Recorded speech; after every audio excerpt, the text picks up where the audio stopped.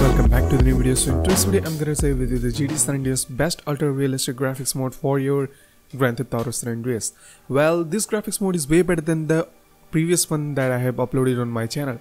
So do you want to know how to install and how to use this graphics mode?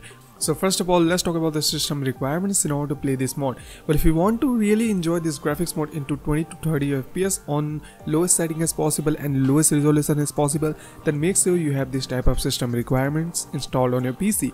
First of all, talking about a RAM, so you will need at least 4 gigs of RAM. So this mod requires at least 4 GB RAM, so it's not possible to run on 2 GB RAM. So if you have 2 GB RAM, then please kindly upgrade. It will be great for you only.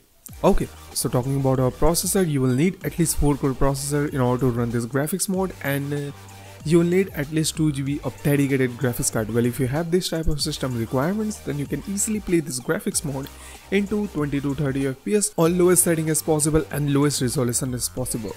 Well, if you want to really enjoy this graphics mode into 60 FPS, I mean said you don't want to compromise with image quality, so please make sure you have at least 6 GB of graphics card. GTX 1660 Super will do a pretty good job in order to play this graphics mode into very ultra quality. And talking about our processor, you will need hexa-core processor.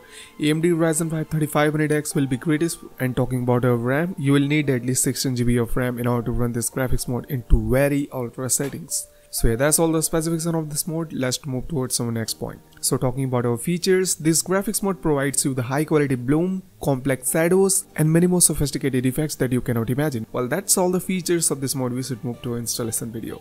So without any further ado, let's dive into the video, guys. But wait, before we get started, please make sure to leave a like on this video, share this video to as much you can, and if you are new, then please make sure to subscribe to our channel and be active user of our modding community. So yeah, without any further ado, let's get started to the video, guys. Alright guys, so as you can see, we are in our desktop screen, and first thing you will need this file. Check description for more information. Right click on the first file and then click on extract here, and it's pretty easy to install. Please make sure to follow my every step. Okay, so once your folder has been extracted, then open your extracted folder, then simply open your game directory from here. Okay, so once your game directory has been opened, then just simply drag and drop all of these files into your game directory and then hit on replace with as. So we have successfully installed our mod into a game directory. Now simply just run env.exe and then your game will 100% start. So I will fast forward the video. I'll meet you in the end. Alright guys, so as you can see, we are in our game and our game looks too awesome, isn't it? Just look at those beautiful effects. It's looking too awesome, isn't it? So yeah guys, that's all for today. Thank you so much for watching till end. I hope you all enjoyed this video. If you enjoyed this video, then please make sure to leave a like on this video. Share this video to as much you can, and if you are new, then what are you doing? Please make sure to hit the subscribe button.